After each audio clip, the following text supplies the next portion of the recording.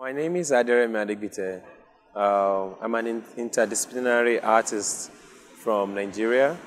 I primarily use photography and video in my work, but then I'm doing installation and I'm also interested in performance arts and well, I have done I started with documentary photography, and since I've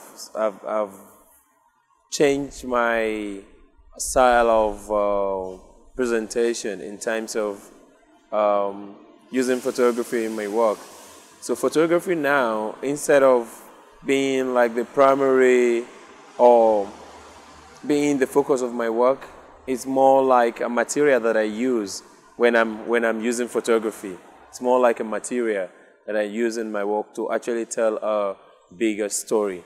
So I am not really interested in using pictures from the point of view of portraiture, like portraiture or choosing landscape and all of that. Now I need a lot of images to actually say one thing. So I'm picking from different events. I'm using images from magazines, both contemporary magazines and old magazines and newspapers, and found images on the street, and also using images from family archives, because my work now focuses on families and memories. So I'm really really interested in using old images and new images and put them in dialogue to see how they really relate with themselves, and how how the integration can actually start a new discourse, so to say.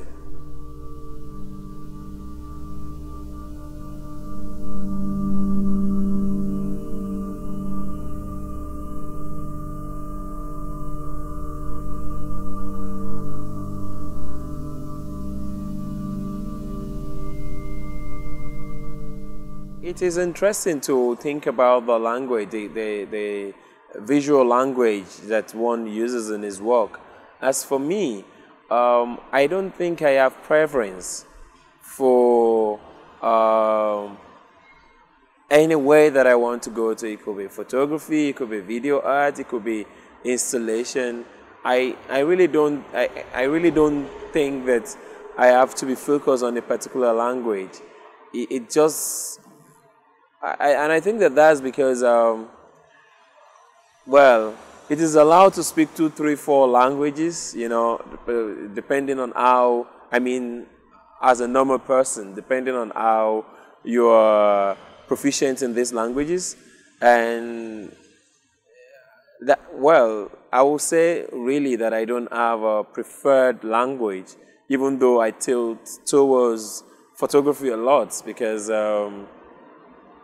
I think there is still a lot to be done, you know, in that area for me. But also, at times, photography could be very limiting.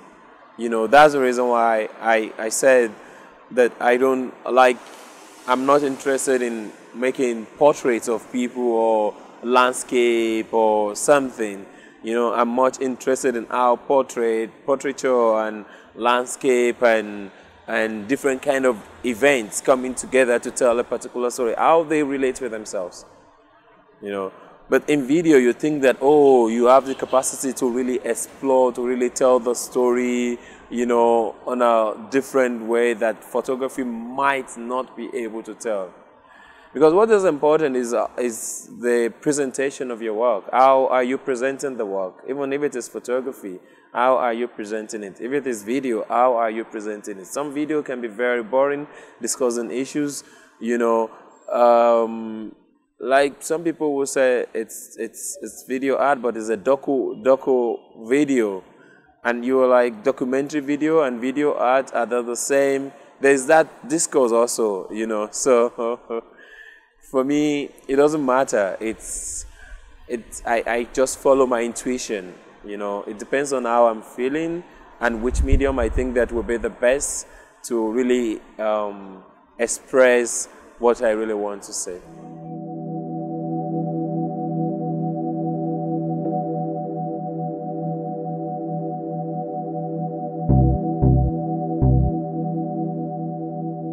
I became an artist as a, it was something that I really wanted for myself. I was actually in the literary art. I was a writer. I was organizing a lot of literary art events, and it was a tough decision, you know, that I think I need to find a new medium that I can use to actually express myself, you know. No, it wasn't that someone told me that I have to do it. It wasn't that I went to a school to actually study visual art. You know, I'm a self-taught visual artist. It was a decision that I made by myself, and I started. And I keep, you know, developing myself through research, through reading, through, you know, a lot of things, you know, that could enhance my knowledge in visual arts circle.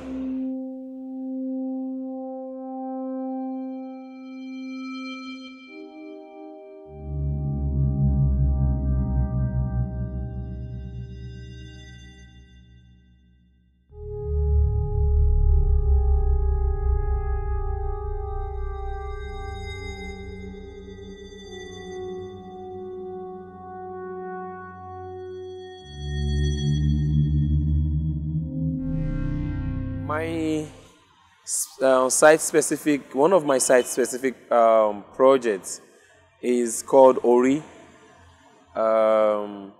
Ori is actually talking about the spiritual essence of the person. In Yoruba, Ori means the head, but then in this work, it's actually not talking about the head, the physical head, it's talking about the spiritual head. And I did that work in collaboration with an architect from Australia. And it was a very rigorous research that we have to visit Babalawo, we have to visit traditionalists, various traditionalists doing different things. And from our research, from what they told us, was how we came up with this presentation, which of course questioned how the contemporary Africans relate with nature, because religion have become a very problematic. I think I should say it like this: a religion has become a problem on the traditional religions, and then nobody wants to go or have anything to do with the traditionalists. But then what they are running away from is what they use in their day-to-day activities. Like for the most of what they use for sacrifice is what we also eat in our homes. So in this exhibition, we wanted to show that you can connect with your spiritual essence on a personal on a personal level, and also